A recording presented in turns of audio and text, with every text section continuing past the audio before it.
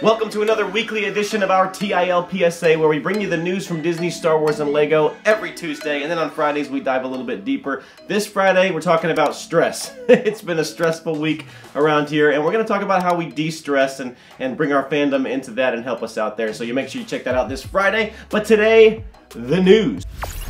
First up on our list, we've got another price increase in Walt Disney World. This time it's with the character dining experiences. It's going to be going up by about $1 per adults and about $3 to $4 per kid. So not a ton, but you know, every dollar counts. We've got that full list of restaurants at the link below. Maybe you remember those infamous sporks from Galaxy's Edge, right? The ones that people were going to Docking Bay 7 and getting their meal and pocketing those and then taking them home and selling them on eBay for like 60 bucks. Yeah, those sporks. Well, they're back. Docking Bay 7 has those now for sale for $10.99. You knew it was coming. You knew it was coming. $10.99 will get you the spork and a canvas bag to take that home in. I'll probably be getting one.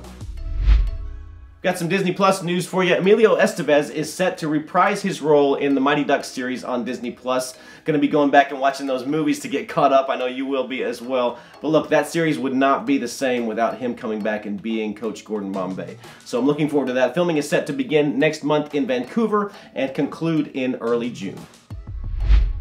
All right, over in Epcot, we've got the Impressions de France film.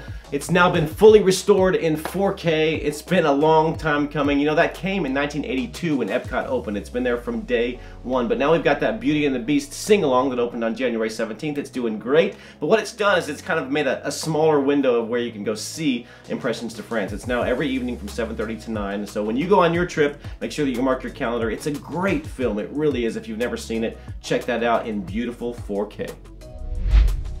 Headed over to Animal Kingdom, we've got some brand new animals born on January 21st. A yet-to-be-named Hartmann zebra foal was born to Mama Prima, and a male Angolan black and white colobus monkey, I hope I said that right, named Douglas, was born on January 15th to Mom Zara. Look, these are so cute. This is what Animal Kingdom is all about, so I can't wait to head out there and see these new animals.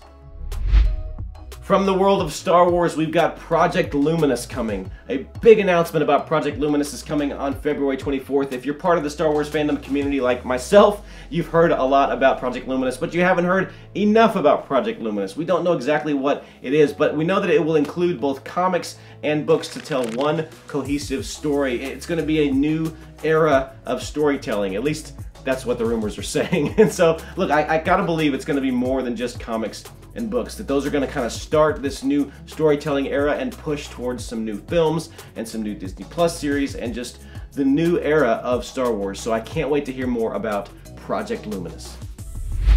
Almost done, almost done, almost done, almost done. Well, there you have it, folks. That is the news from this week's TIL PSA, all from Disney, Star Wars, and Lego. And then on Friday, come back. We're going to be talking about stress this week. Well, how to de-stress using our fandom, and so we're excited to talk about that. If you're new to this channel, hit that subscribe button down below, hit that bell to be notified of these weekly positive videos, and give us a big thumbs up if you like this video, as I know that you will. Have. This is Mark Edington with your weekend news for a great, big, beautiful tomorrow. Boop.